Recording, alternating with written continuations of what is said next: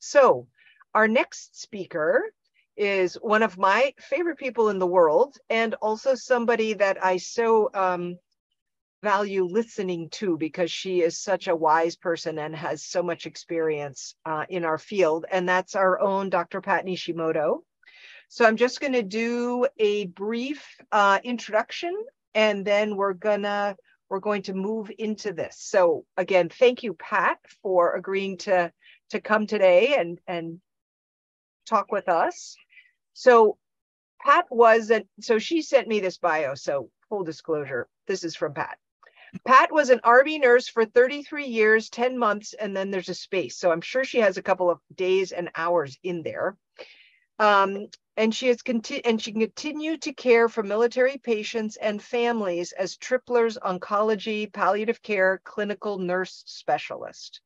She retired in September 2021, and today volunteers at the Tripler neonatal intensive care unit.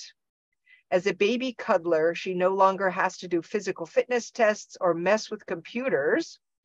She and her husband enjoy cruising in their retirement years. That's cruising on a boat, Pat. They have 19 godchildren in Europe, Hawaii, and throughout the mainland. And I also will say that she is a very enthusiastic and valuable volunteer with Kōkua Mau. So we're going to turn it over to you, Pat. All right. So I'm really glad to be with you today to talk about compassionate care. It's something that is very important to me. Okay, I'm hoping that we can use this as a time for discussion about what is compassionate. Does it really matter when we're so worried about the bottom line now? And what's the recent decade of hoopla about it from so many people? Researchers, educators, clinicians, all of those people. What's going on? To start with asking about what the heck is compassion? So this is going to be one where you put your hand up if you agree. If it is pity, is it sympathy? Is it evidence-based? And she is putting up the poll right now. So if you would answer what you think it is, and you can have more than one thing if you want.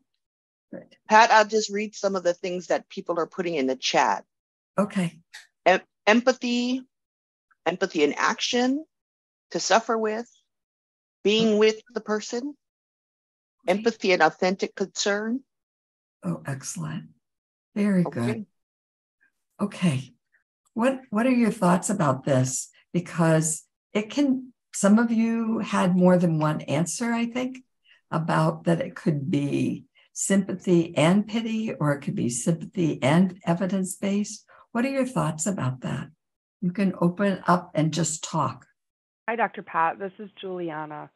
Hey, Juliana. I think hi there. I think that's a really great question. You know, can empathy, I guess, be evidence-based? And yeah, my answer, of course, is yes. I believe so. I think what we need to start with, that sometimes as providers we tend to look over, is really establishing that rapport first off, because if we don't gain the trust of the people that we're caring for, we're not really going to find the root cause of what's going on with them, so we can address that. A lot of it's the shameful things that they may not want to talk about, including cultural, that they may be embarrassed to speak to someone about, that doesn't understand where they're coming from culturally.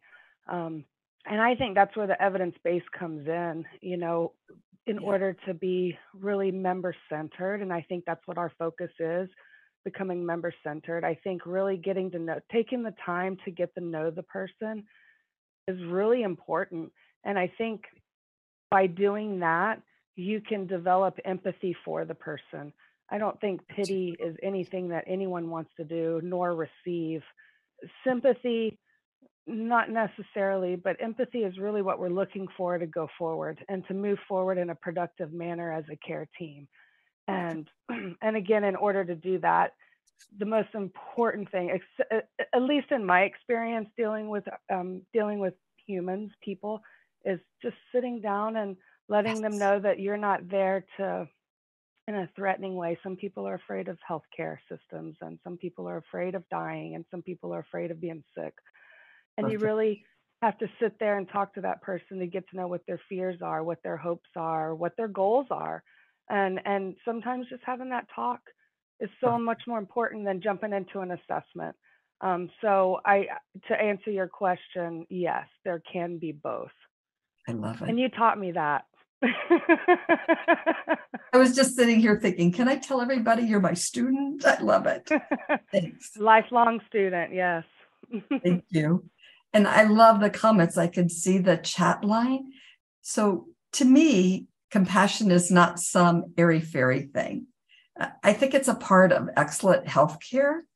And I don't think that it's sympathy or pity, although pity is commonly confused with compassion.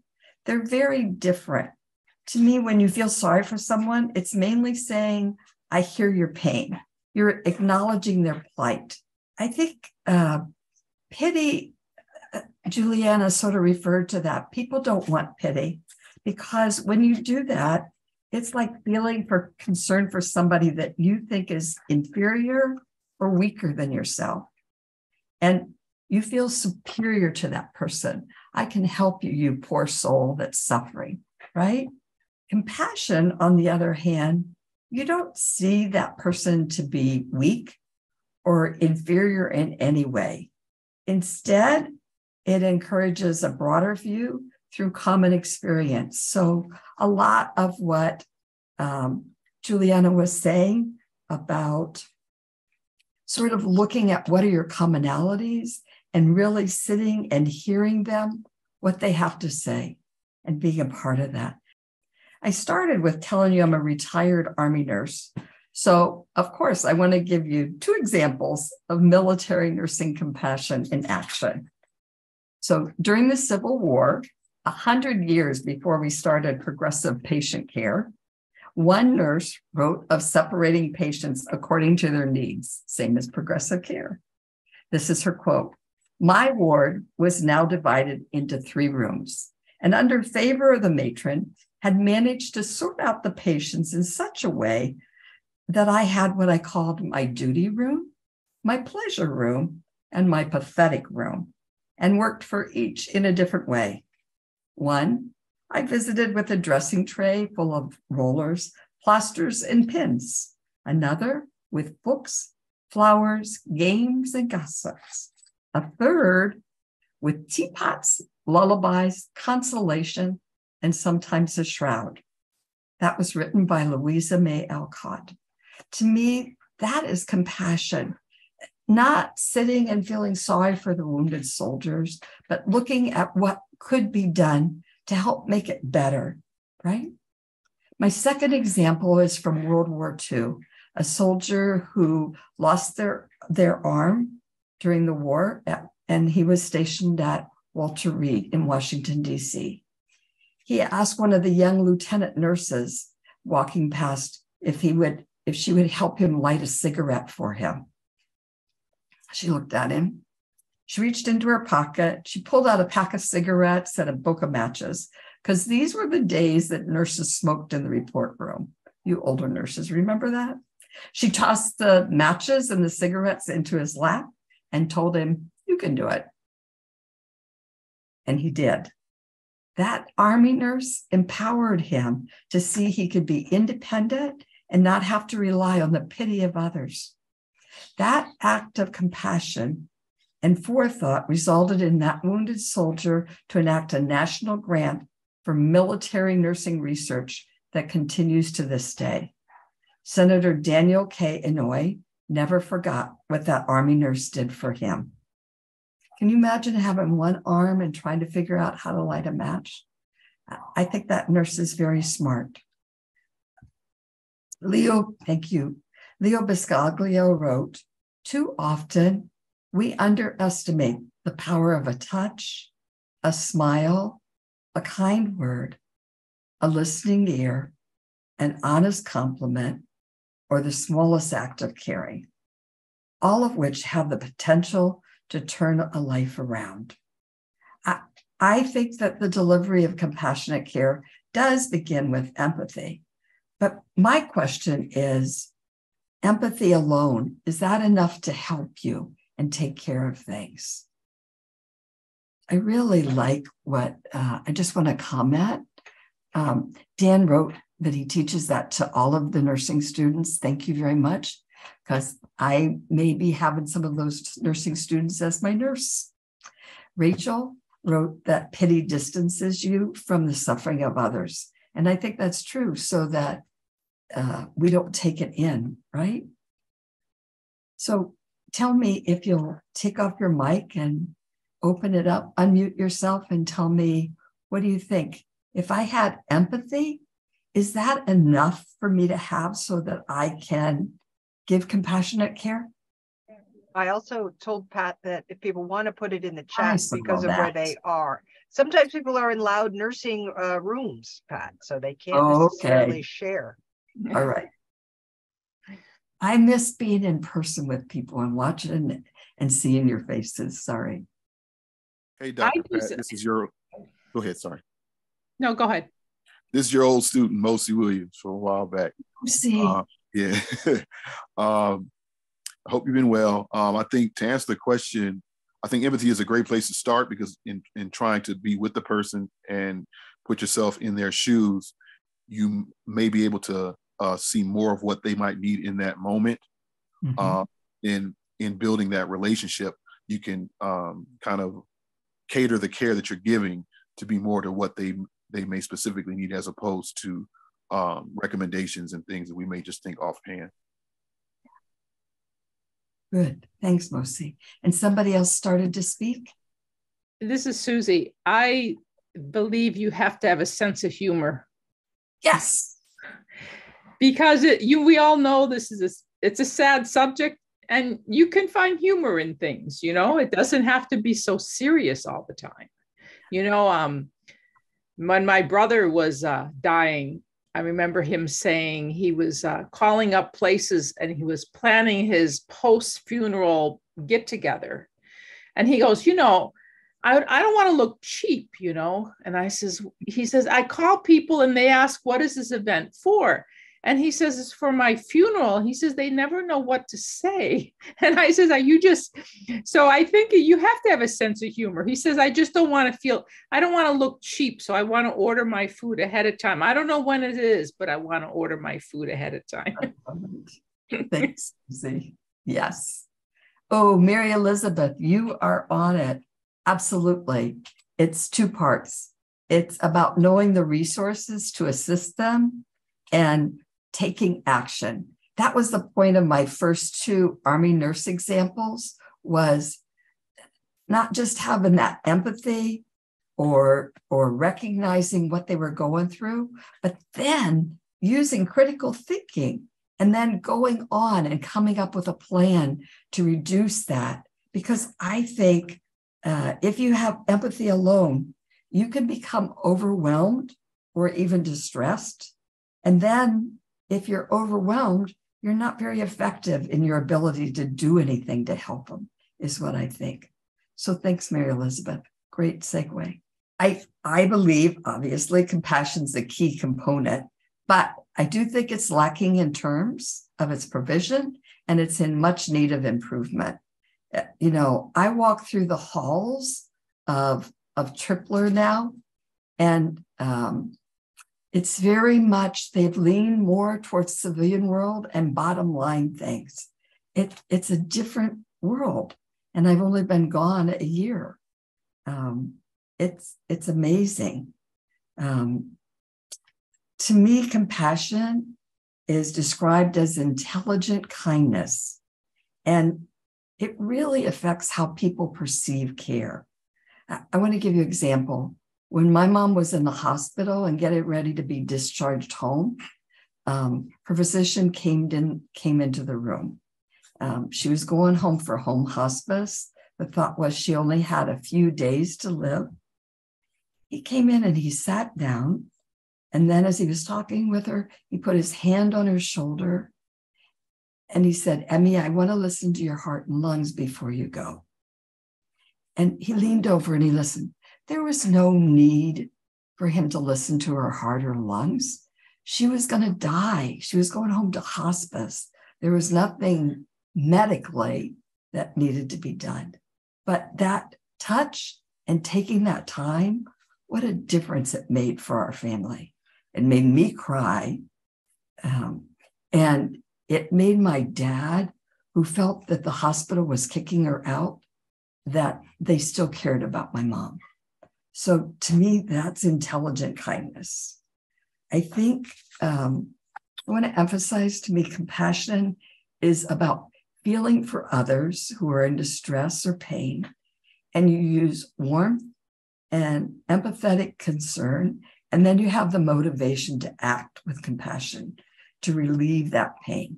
Why is there a recent interest in the concept of compassion?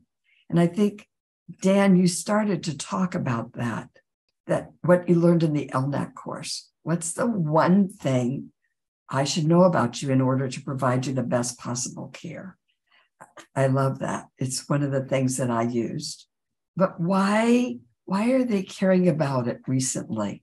What's this compassion thing? How does that bring in money, or what good does it do when we're being bombarded with all these other things that we need to be doing? Hi, it's Dan. I have a theory, a couple of hypotheses. Good. One is that too much healthcare is provided to people that they don't really want. And so that is both bad for the patient and bad for the healthcare system. Good.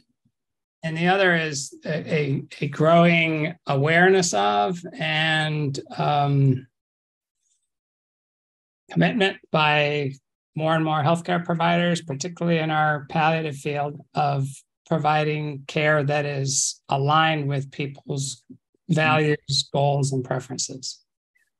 And that's what advanced care planning is. But you don't have to be a palliative nurse. And I teach this to my students and my colleagues. And you can be a bedside nurse, a clinic nurse, an ER nurse. It doesn't take that long to ask people what's most important to them. And also ask if they may have already put their wishes in writing in order to help people get care that's really in accordance with what they value most and what they're hoping to do in their life. I love that. And Pat, I think with the recent deaths that we've had, both like with Betty White, and then with most recently Jimmy Carter, they seem to be bringing up a lot about hospice care, where he's decided he did not want to keep on doing treatments, that he has decided to be on hospice care. If nothing else, it kind of, and I think the news people are trying to not promote that, but kind of give an explanation of what that's all about, because a lot of people think you need to do everything to the bitter end until you're hooked up to all machines.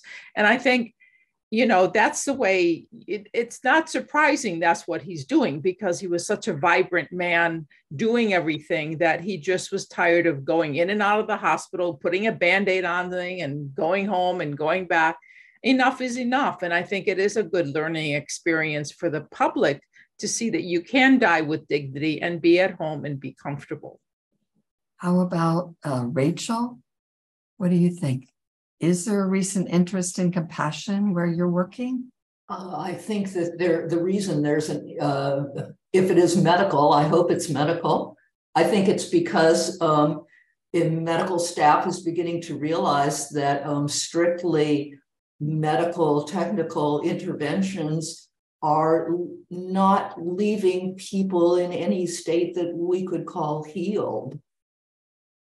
That as long as there's not some sort of emotional component, spiritual component to the care, then that's not total care. And even though maybe they're not competent to deliver that kind of care at this point in time, medically speaking, I think they realize that there's something missing.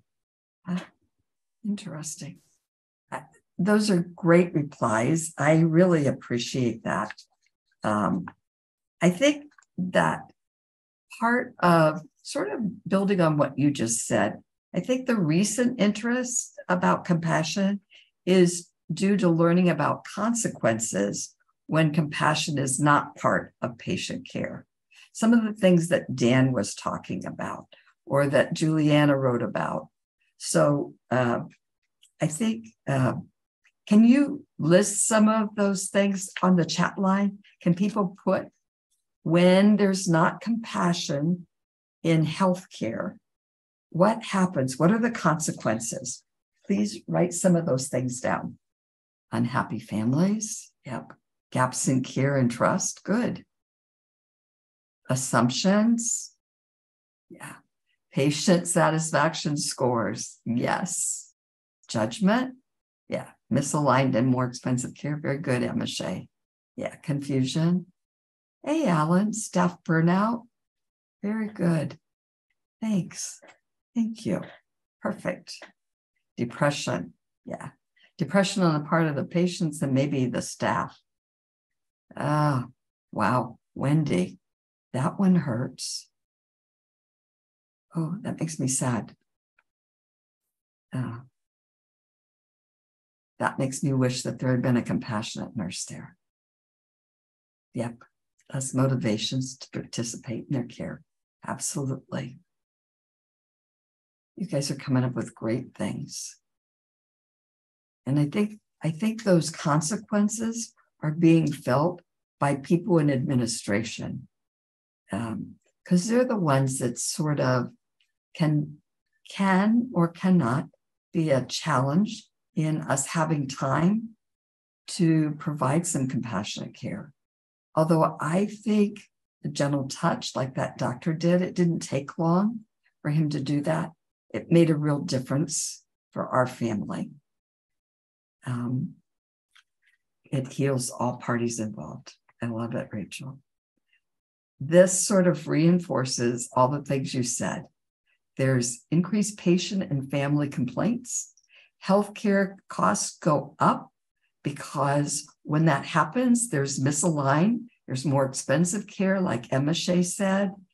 There's adverse medical events because people don't want to participate in their care and they're feeling all burnt out.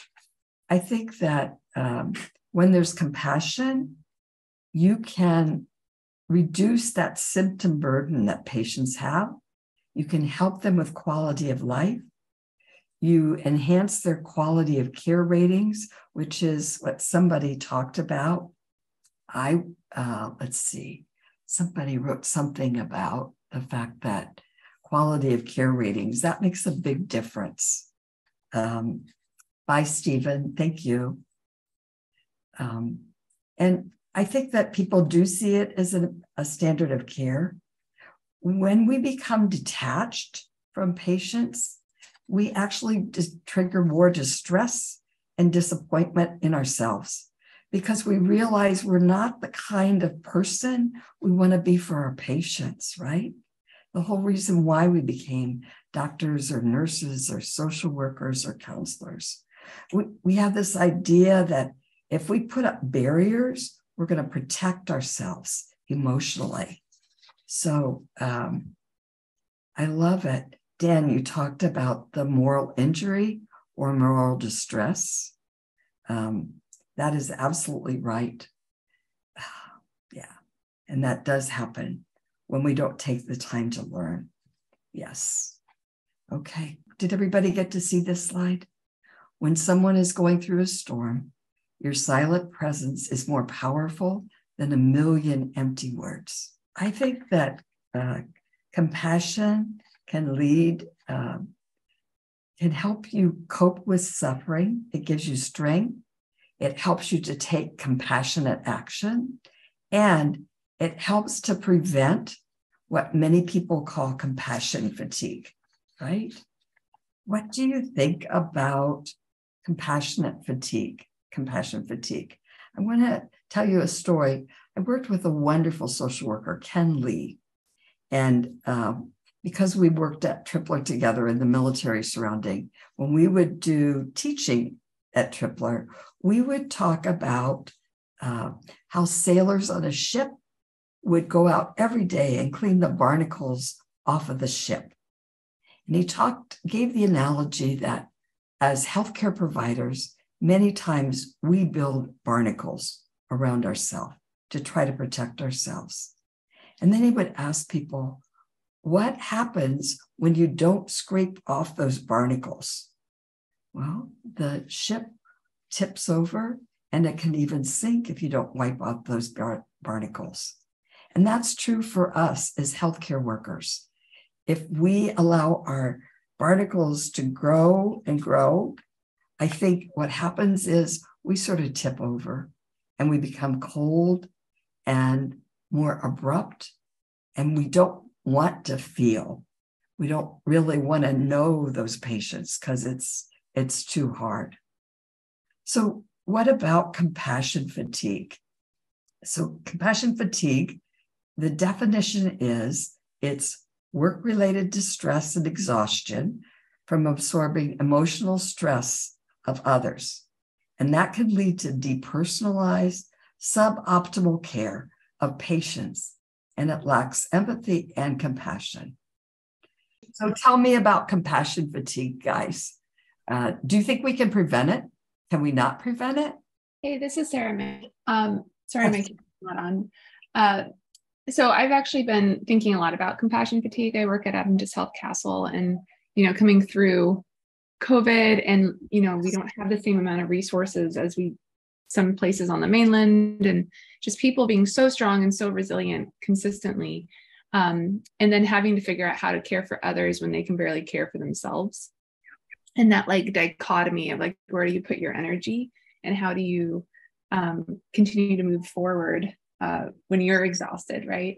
Yes. And we teach a course on empathy at orientation day, but then in that course we actually talk a lot about self-care, because if we don't pour into ourselves, and if we don't care and give ourselves just as much compassion, we burn out everywhere.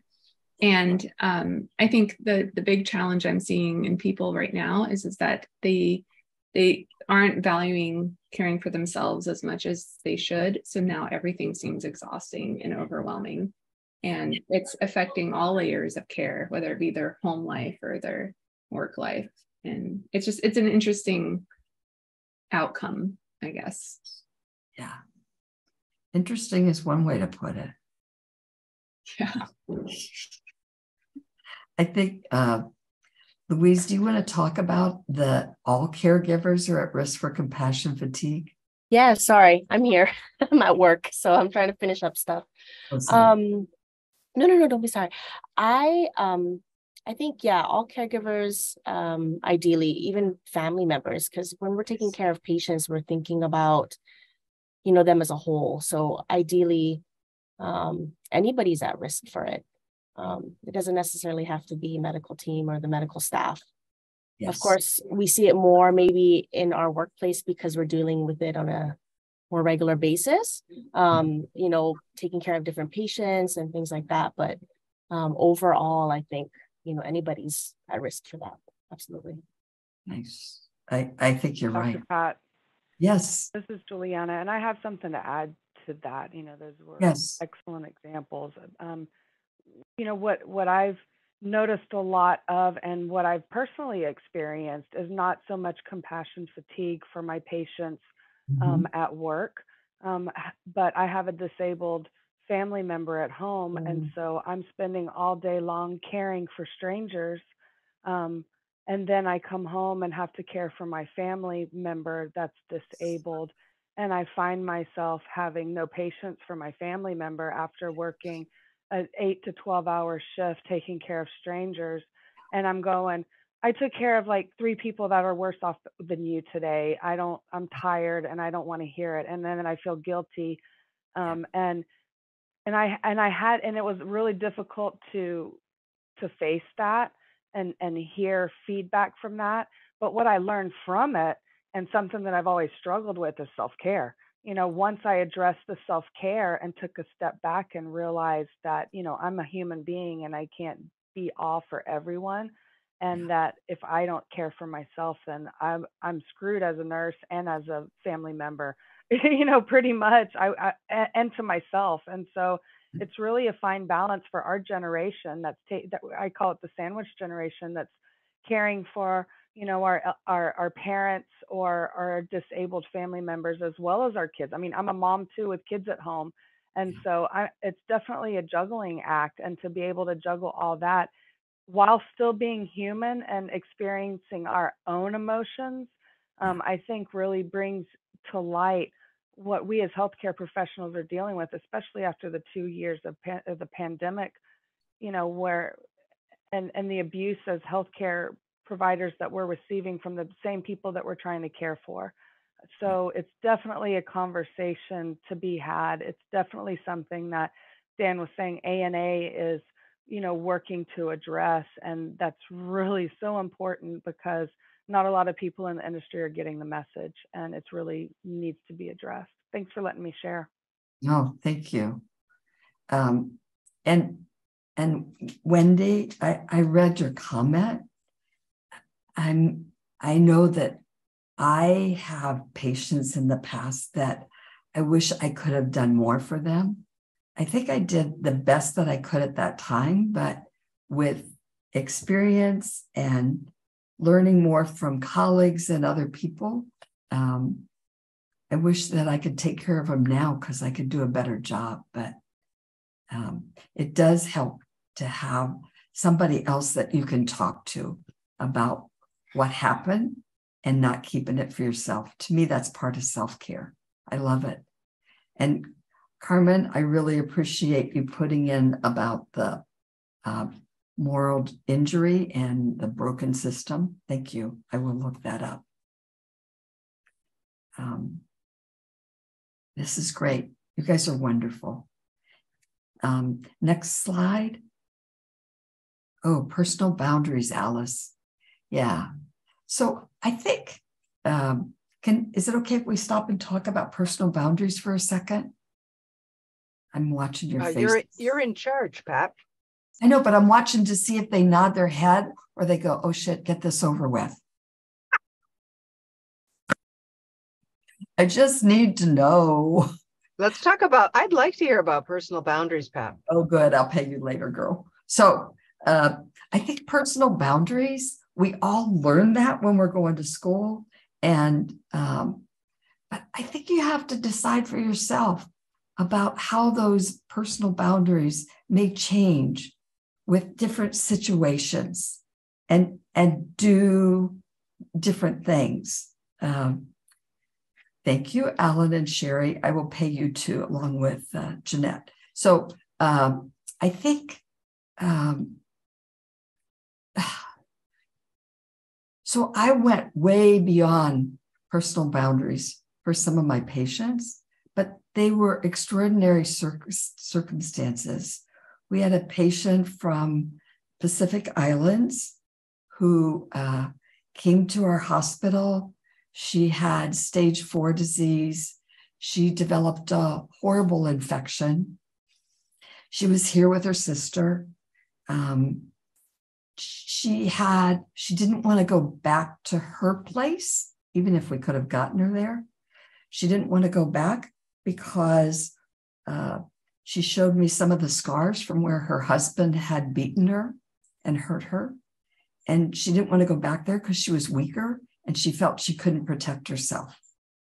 When I found out her daughter was in Alaska, I called the one hospice that was available in that area where the daughter lived to ask them if somehow we were able to get that patient to Alaska who didn't have health insurance, and she was getting medical care from Tripler because she was from the Pacific Islands. Would they be able to give her hospice care?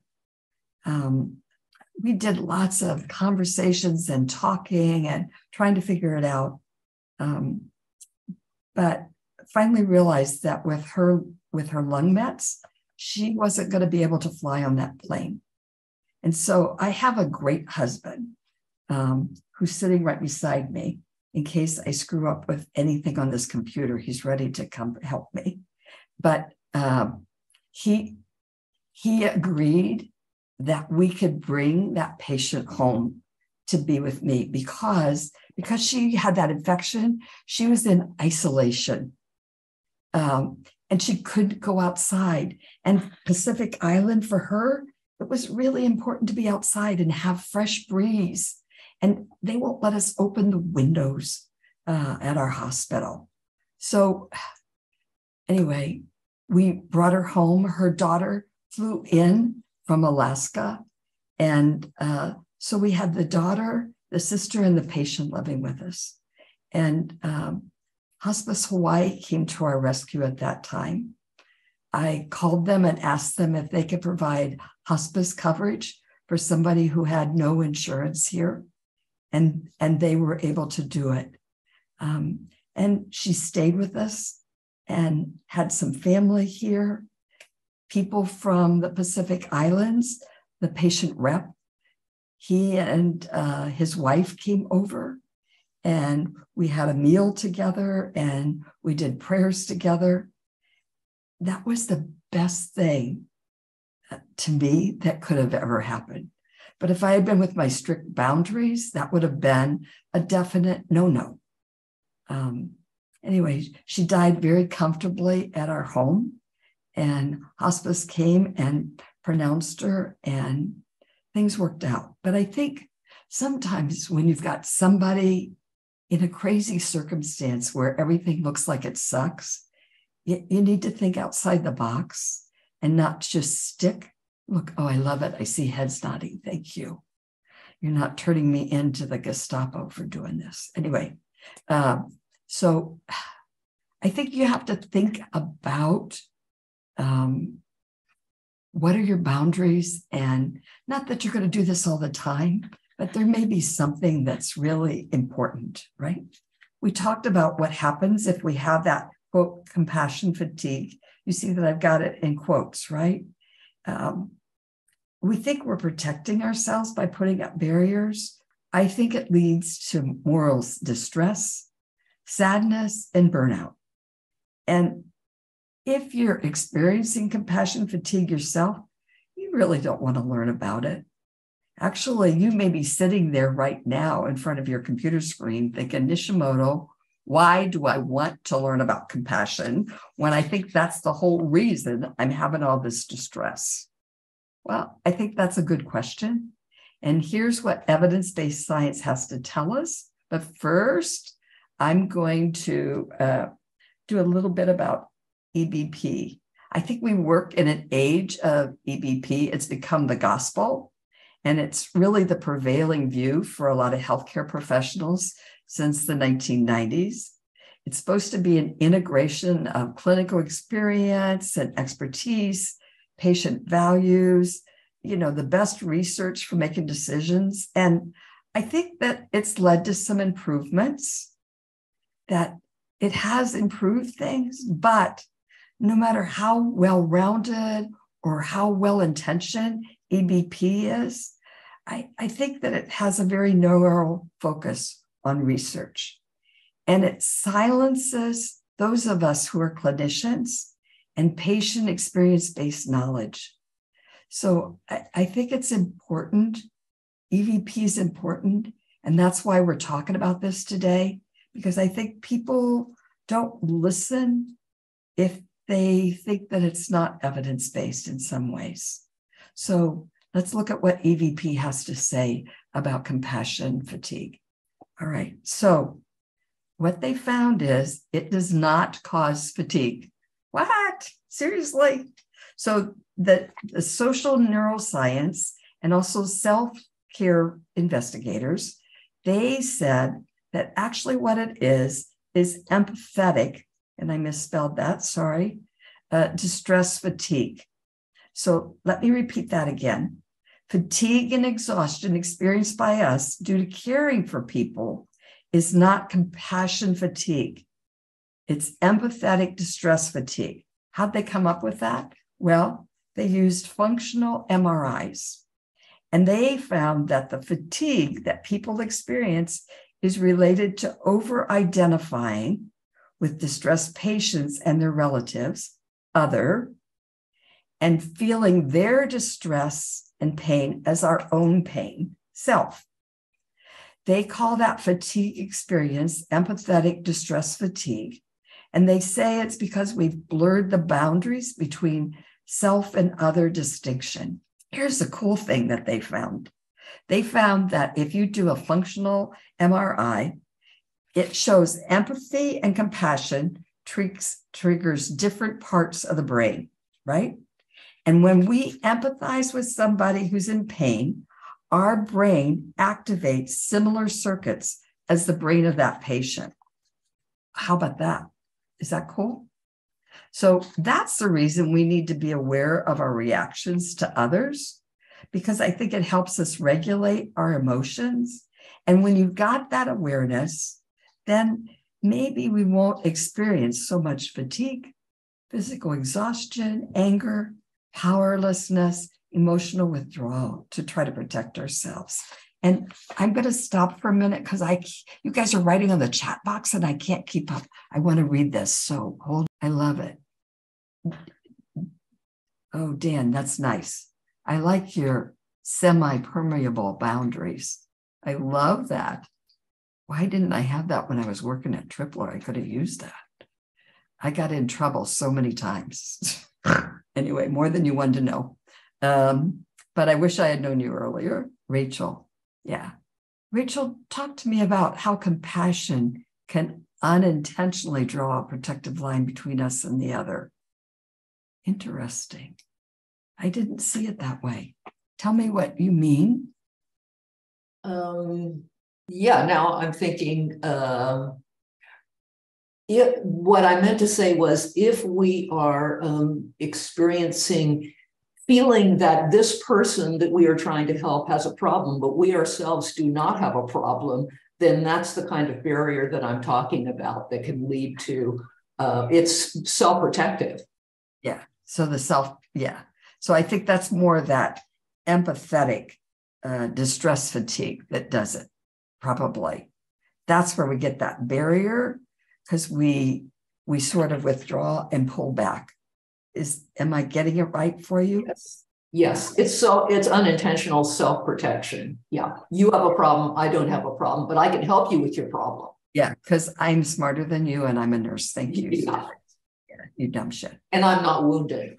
Yeah, got it. Diane laughed at me. I cussed. Sorry. I love Dan's comments. And, Wendy, thank you. You thought people would be more compassionate. I think it scares people is what happens, Wendy, when they hear some of these words. I don't think people are in this to be dirtbags, but I think they get scared by things they're not comfortable with. I don't know. That's what I think. So why should you be aware? Okay. I think when we can understand what triggers those carrying fatigue, we can imagine, we can manage our emotions better. And I believe that we have the capacity to nurture and cultivate a more compassionate outlook. I think it can be cultivated with training, like education that Dan was talking about with his nursing students. I think that altruistic behavior can emerge when we have a better understanding of the suffering of other people. What are strategies that can do that? You guys have already put a lot of them out there. I love it. You did great. So I'm not going to make you write all of it again. You came up with great things. What I do want to do is sort of emphasize that compassion is complex, multidimensional construct, and it has 4 components, right? One is cognitive, where you're aware of suffering. One is affective, where you have a sympathetic concern and you're emotionally moved by that suffering. The third is the intentional component, where you have a wish or a desire to ease the suffering of that patient. And the fourth is motivational component. And that's that responsiveness or that readiness to help remove it, to have action. I think that's the important part. Now, everyday stress, social pressures, life experiences in general, a little long what we face at work, can make it hard for us to experience and fully express compassion to ourselves and to others. The best way is what all of you have said, which is self-care. So let's talk about how do you cultivate that self-care. Begin each day with compassion in mind. The Dalai Lama begins every day with saying this: as soon as I wake up, I remember Buddha's teaching, the importance of kindness and compassion, wishing something good for others, or at least to reduce their suffering. Then I remember that everything is interrelated to the teaching of interdependence. So then I set my intention for the day, that this day shall be meaningful. Meaningful means, if possible, serve and help others. If not possible, then at least not to hurt others. That's a meaningful day. Another way is volunteering, because that can help regulate stress and your immune function. It can help with cognitive functioning. I hope that's true. That's why I'm a baby cuddler. I'm volunteering. Health and well-being. Next is actively listening. Those of you, I see some of you that I've worked with, you used to see me walk around with a chair in my hand. And when I sat with patients, I would sit and I'd super glue my butt to the chair so that I could sit and really be fully present. And I'd try to put those distractions away about the stupid paperwork or the computer that needed to be taken care of, reports that are due, that idiot intern that asked me to do such and such. I try to put those away and really being present and paying attention to what was being said. Because I think, especially in a healthcare setting, really listening provides relief to people. Because so many times we have time constraints. And so we don't always take the time to really hear what they're saying and to really be present. So when you have that chance to really listen, I think it makes a big difference. Have a self-compression break. What does that mean? Well, take a minute and think about something that causes you stress, right? And when that happens, tell yourself, I'm struggling in this moment, and that's okay. I'm not alone.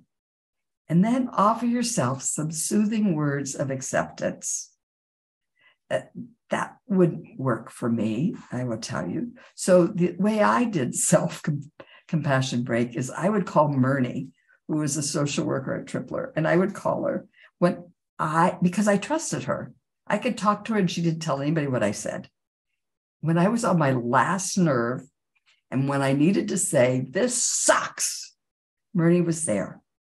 And it helped me to stop and think and have time for myself. It's part of mindfulness because you can cultivate compassion when you're bringing attention to your experiences that are happening right now. And it helps you to recognize distress in yourself and helps you keep an emotional balance in the face of adversity, right? Keeping a daily journal and writing down moments that you experienced compassion, anything you felt bad about, or anything you judged yourself harshly for. When I was a brand new clinical nurse specialist, Colonel Midge Bader was my supervisor, and she made all of us as CNSs keep a daily journal. She didn't talk about compassion, but we had to write the best thing that happened today and the worst thing that happened. And then you had to write what you were going to do differently next time to make that worst moment change into a better moment, either for you or for that patient. Next slide. I think that we need to really look at commonalities.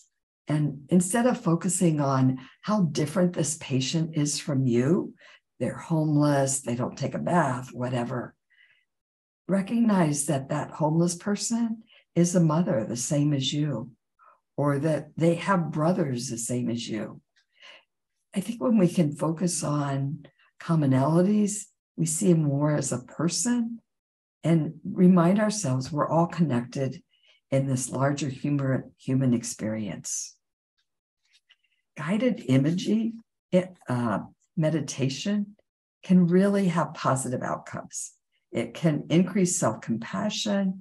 It can help with other focused compassion. It takes you to focus on feelings of kindness and goodwill towards yourself, your loved ones, and those not in your usual social group. So next slide. Oh, we're going to do a meditation, and I have one online. So I need you to hold on. I'm going to try to open it. If it doesn't work, then Hope is going to open it. If she can't open it, please stand up if you can, yes, or else you can remain sitting. But if you're standing, stand with your feet about shoulders width apart, arms at your side. And notice the sensations in the soles of your feet as they touch the floor.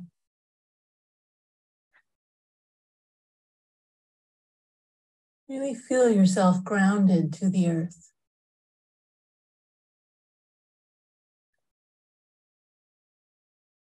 Notice the sensations that are there in the soles of your feet. Perhaps heat or cold, moisture, dryness, tingling, throbbing, perhaps.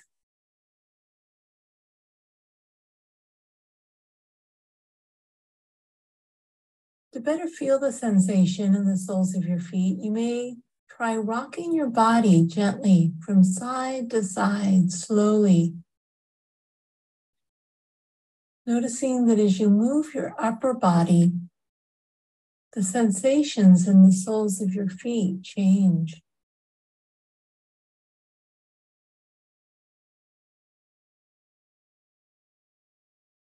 You can rock from side to side or front to back.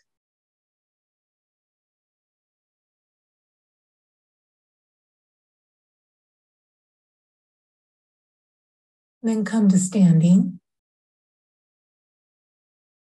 And now I would invite you to take some slow steps, really noticing as you take each step how your weight shifts from foot to foot.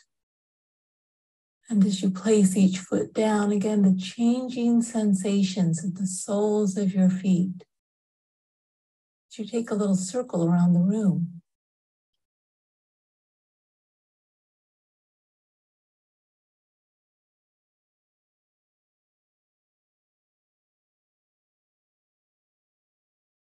Feeling how the earth supports your body.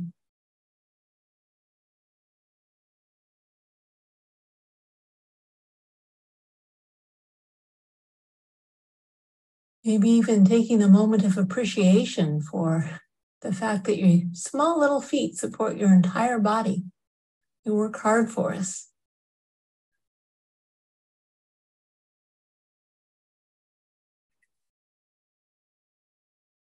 Just continue to walk slowly, feeling the soles of your feet on the ground.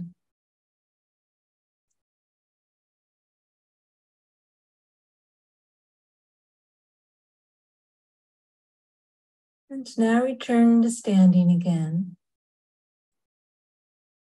being still,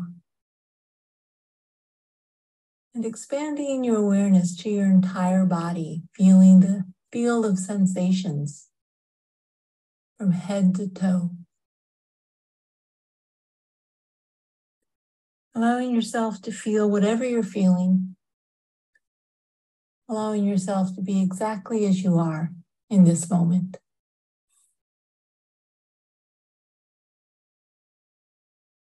Thank you for doing that with me. This is the site of that meditation, if you would like to be able to play it at work. You were talking about, I want to go on to COVID because somebody brought up COVID earlier. Can you change it? It really was the great disruptor about compassionate care. that mask, those face shields going in, we weren't able to really touch people. We lost that, I think, emotional connection. I know I did. It can be hard to provide compassionate care when you can't see people's faces and what they're going on.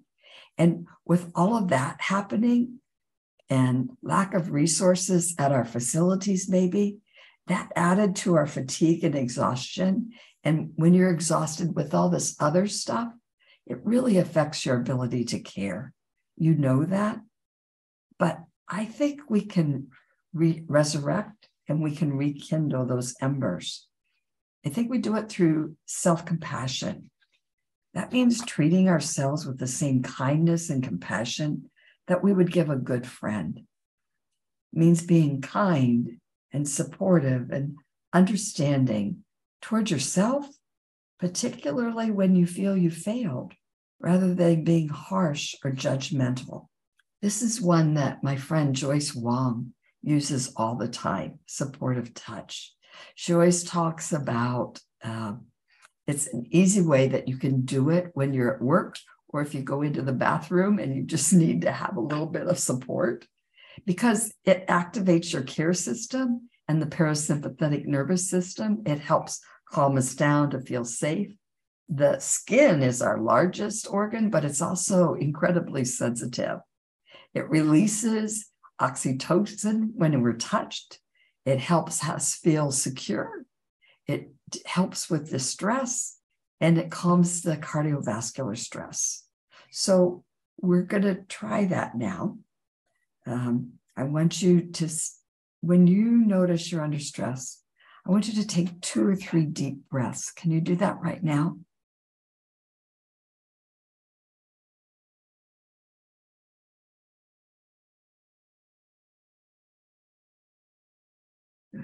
Gently place your hand over your heart. Feel the gentle pressure and warmth of your hand. Sorry, you can't see it. Try putting both hands on your chest. Notice if there's a difference if you put one hand or 2 hands.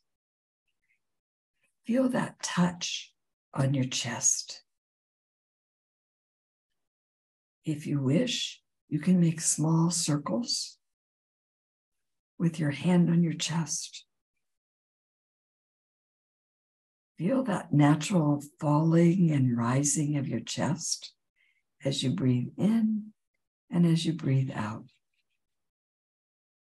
It's an easy thing to think about using. I do want to talk about so Judy, good question.